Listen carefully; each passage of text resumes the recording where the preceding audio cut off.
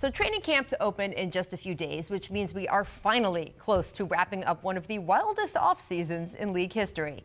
But not before we squeeze in just one more little mini drama, because this is the NBA, and of course we will. This one is about Andre Iguodala, and how he got here involves some dominoes, starting back when Kevin Durant decided to leave the Warriors for the Nets in July.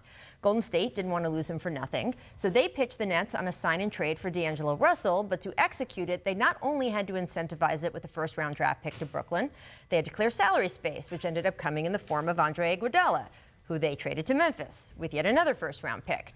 It will not shock you that Iguodala, a three-time NBA champion and former Finals MVP, was not interested in playing for a rebuilding Grizzlies team. There was immediately talk of a buyout, and if Iggy had been willing to take a decent haircut off his $17 million salary, Memphis probably would have done it because, hey, they already got a pick out of the deal. But Iguodala has made it clear he's not interested in losing money. He's also made it clear exactly what he thinks of the Grizzlies. In an interview with NBC Sports' Monty Poole, Iggy told this story of being traded. Here's the quote. "So I'm texting my wife, telling her I'll probably get traded, to clear up cap space. She asked me where I thought I would go. I said, I don't know. I'll probably end up in Memphis or some bleep like that. She says, for real? I'm like, I don't know, maybe, probably not. Then the next day, I got the message. It was Memphis. I fell out of my chair laughing at that. Well, in case you were wondering, the story of Iguodala falling out laughing did not go over great in Memphis. The city's lead sports newspaper columnist, Jeff Calkins, suggested that the Grizzlies send Iggy their own text, which he felt should say, you can sit on the sidelines and rot for all we care until some team trades for you. Well then, I'm not sure that's exactly how the team's front office phrased it, but indeed, they have made it clear they would, in fact, rather wait for someone to want to trade for Iguodala, even if it cost them a roster spot in the meantime. Then yesterday, Woj confirmed that the two sides have agreed that Iggy doesn't need to show up for training camp, which is probably for the best considering the whole rotting business and all of that. So anyway, what is going to happen from here? Iguodala is hardly the only one waiting to see how this market shakes out. We've got Chris Paul starting the season in Oklahoma City.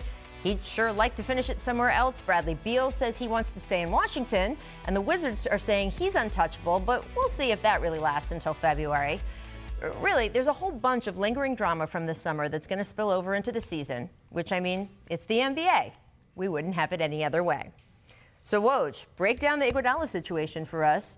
What teams can make a move for Iguodala at this point, and how aggressive do you think they're going to be? Well, probably no one before December 15th, when players who sign free agent deals this summer can be included in trades. 40% of the league was a free agent last summer, so it allows you to be able to match up a deal. He makes $17 million, so that's a lot to match up for a team.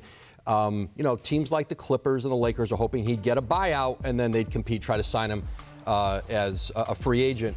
But there are going to be plenty of teams interested in him. And I think right now for Iguodala, the idea of missing a training camp, seeing how the season starts, seeing what teams might make more sense for him. What if there's an injury with the Lakers or the Clippers where all of a sudden you go, maybe that's not the team for me. And 35 years old, I think he's fine with allowing the season to play out.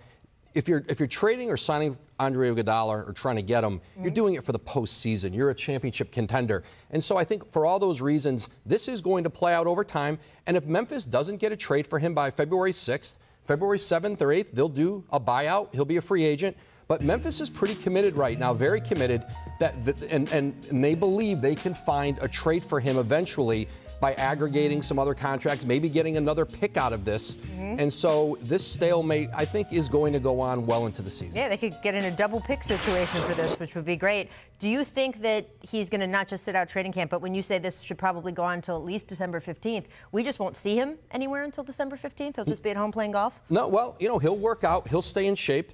And again, the wear and tear on your body at that age, he has been on this Warriors run. He has played deep into June for multiple seasons, and if there's a player who it makes sense for him to not have to go through that grind here early in the year and have fresh legs for a team later in the year, this isn't a young player who's been put on the shelf here. So I think it works out fine for Iguodala, and he gets a chance to survey the scene, what the marketplace looks like, and where he might best fit in as we get closer to whether it's the trade deadline or when he can get a buyout in February. Thanks for watching ESPN on YouTube. For more sports highlights and analysis, be sure to download the ESPN app. And for live streaming sports and premium content, subscribe to ESPN+.